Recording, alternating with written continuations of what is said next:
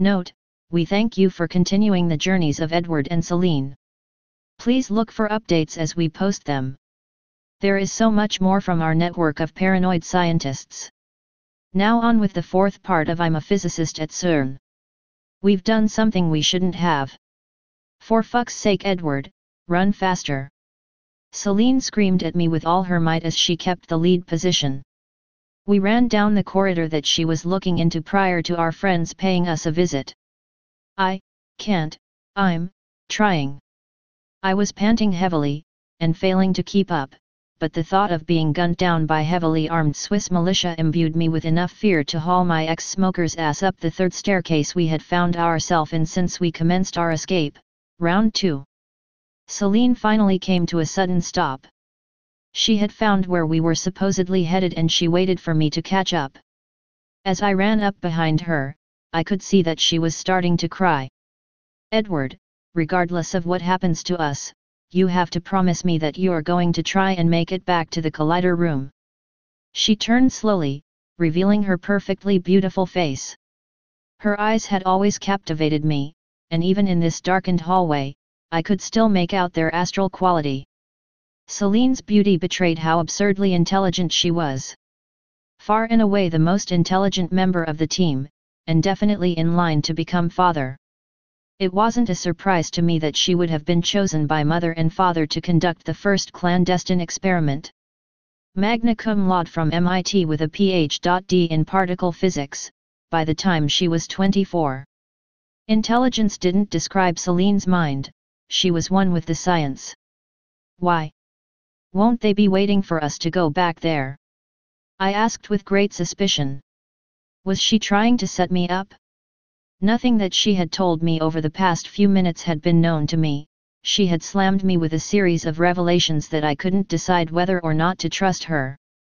Just trust me, Edward, she snapped back at me, her patience wearing thin, and her worry hitting an all-time high. Regardless of what happens, promise me you'll go back there. I promise, I weakly responded. As the words left my mouth, the sound of heavy footsteps started to emanate from the stairwell we had just left. Run, Celine. I ordered, and she complied. My legs seemed to find new energy, boosted by the sound of our potential killers encroaching on us. I sprinted with such grace that Usain Bolt would have asked me for tips about form and foot placement. Celine quickly overtook me, so much for the Bolt being jealous. We found ourselves running down what seemed like an impossibly long corridor. A door was visible at the end. As we ran towards the door and threw ourselves out, we found ourselves running through the snow. We had left Section A and were headed to K. The door had let us out behind the building and we could hear the faint sound of the soldiers who had been eagerly looking for us. We continued running and as always I followed Celine. Follow me, we have to find Hugo. Hugo was the security guard that had alerted Mother on the phone that Celine had contacted the authorities. He was the last person who I wanted to see right now. I stopped running and yelled at Celine, "Why the fuck would you want to see him?" She stopped and turned towards me. Because I never made the call to the authorities, Edward. She too had stopped running. As we stood in the cold, night air, I found my mind swimming with disbelief. What do you mean you never made the call? I asked her. I'll explain, let's just get out of sight and into the guard area. Hopefully Hugo believes me. Celine explained. And what happens if he doesn't? I extended my hand and reached for hers. Celine, we could be running directly into the maw of hell. If they capture us, they will experiment on us, they will kill us. There is no doubting that. The grave tone in my voice communicated both my fear and concern to Celine. Edward, we're running from the Swiss army. Let the absurdity of that sentence sink in on you, and then tell me if you know of any other potential friends who could help us out, Celine calmly responded. She was right, we were completely alone, and we had to turn to anyone who could potentially help us. Celine and I held hands and continued to run towards the security area where the guards were typically stationed. As we rounded the corner, we could see that there were 3 members of the Swiss forces which had come to get us, talking to 2 of the guards who were on duty. One of the guards was a tall, rather handsome man with sharp Germanic features. The other was Hugo. "We have to get his attention without attracting the others," whispered Celine, "and we have to do it now, before our gun-toting friends start looking over here." I was plumb out of ideas, but knew that Celine would have a trick or 2 up her sleeve.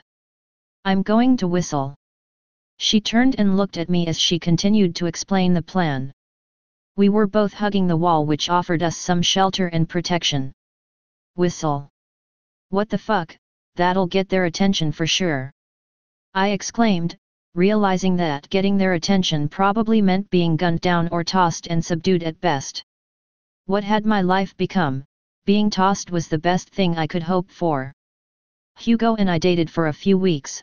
We didn't click, but we watched close encounters of the third kind on our first date.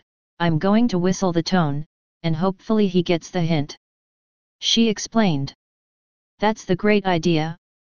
Won't they realize that someone's clearly trying to get attention if we do that?" I exclaimed at her, my voice never rising about a barely audible whisper. "You have any great ideas?" she snapped back at me. I could see that she was running out of options and this was a last-ditch attempt. "Okay, here goes," she said. She turned the corner of the wall we were hiding behind and whistled this tone. As soon as she had finished, she whipped around the wall and threw herself to the ground next to me. We both crouched down, and kept an eye on the guard hut. "What was that?" one of the Swiss soldiers barked. "Was that whistling?" He had turned towards Hugo at this point, and clearly demanded answers. The idea must have been communicated to Hugo since from our vantage point we could see him, the other guard and the Swiss soldiers having a heated debate. After a few seconds of arguing, we could see the other guard and the soldiers leave the guard hut. Celine squeezed my hand without taking her eyes off of our would-be killers. "Come on Hugo, come on," she whispered. It was -10 but her palms were still sweating, and so were mine. "Come on, come on." The other guard led the soldiers in the direction opposite to where we were hiding. "Fuck yes." Celine quietly celebrated our seeming victory. Now all we needed was Hugo to head in our direction. "What is he doing?" she asked, as her and I both saw Hugo pick up the phone and make a call. A few seconds later he hung up and began to walk in our direction. He now started to whistle the tone, and Celine whistled back. He rounded the corner and found her and I in the snow, without our jackets, both looking worse for wear. "What are you doing? Come with me to the guard hut, you can warm up there." We had no place to run, and were rapidly exhausting all of our ideas for escape. We now solely relied on the kindness of a man that Celine felt unfit to date. I could feel my hope shrinking. "I realized that it wasn't you that called the authorities after I made the call to father," Hugo said as he handed Celine the lid of his thermos, the makeshift cup filled with what smelled like chamomile tea, and a shit ton of whiskey. "What? How could you know that?" Celine asked as she took a wincing sip from the lid and handed it in my direction. "You would never disclose that information to anyone. You would never call me and alert me about a classified experiment. That's not like you. I know stuff didn't work out between the two of us, but you have to give me more credit than that. I got to know the kind of person you were. Yeah, it's not very much, but you're just so kind. I could never see you betraying your ethics like that." He was blushing as he finished explaining his line of reasoning. Celine threw her arms around Hugo and kissed him on the cheek. "Thank you Hugo. Thank you, thank you, thank you." I hadn't seen her this happy for a while, and even I wanted to kiss Hugo at that point. He would potentially be our ticket out of here. "Who did you call?" Celine asked him, realizing that we needed to address who knew we were here. "Who did you call Hugo?" "I called my sister. I told her to come to the facility." He explained. It was about 5 a.m. at this point, and Hugo's sister lived in Geneva, about 20 minutes drive away from CERN. If anyone can help you escape, she can. I'll get you to her car and the guards will let you out the main entrance. Hugo must have definitely cared for Celine if he was willing to risk his sister's safety to make sure we were okay. If they catch you, it's over. I heard them explaining that they needed to apprehend you at all costs, he continued. We have to get back to the collider, Celine interrupted. Hugo's face drained of color. He realized that her ask was almost completely improbable and would put him at even greater risk. Why the fuck would you want to? That place is swarming with military men, you wouldn't stand a chance. Hugo lost his cool and yelled at her, I have already made arrangements for you to leave. He locked eyes with Celine as he said this. Get us back there, Hugo, or at least tell me how to, I'm not leaving CERN. Celine retorted, her face frozen in a rictus of intent. No way, I'm not going with you, Hugo shot back frustratedly. Then tell us how to get there, Celine calmly placed her hand on his and looked him directly in the face. After a few seconds of pause, Hugo released a heavy sigh, if you take this access card, you can use the underground access tunnel to get you back into the building and then use the escape ladder to climb up into the collider room. It was built in so that anyone could escape if the collider became unstable. I doubt they ever thought that someone would want to break in. Hugo finished as he handed Celine the access card. Whose is it? She asked, looking down at the tattered card with the cracked screen. It was Mother's, he said, looking at the floor. What do you mean was? What's happened to Mother? Celine asked as her voice broke. We both suspected the worst, but did not want to hear the outcome. Celine, Edward, run. They'll be back soon, look here. Hugo gestured to the display panel that stood behind him. We could see the faint tracker symbol of the guard that had escorted the soldiers heading back to the guard hut. You have to go now, he ordered as he pressed the card into Celine's hand. Thank you, I never saw you, I stole this, we never met tonight, Celine said in an attempt to allay Hugo's fears. We ran out of the guard hut, and back towards Section A. As we entered the side of the building that we had just left, Celine picked up her pace and began running in the direction of the access tunnel that Hugo had described. Here we go again. As I followed her through the maze of corridors, tunnels and hallways, I couldn't help but be mesmerized by the fact that no one had stumbled onto us.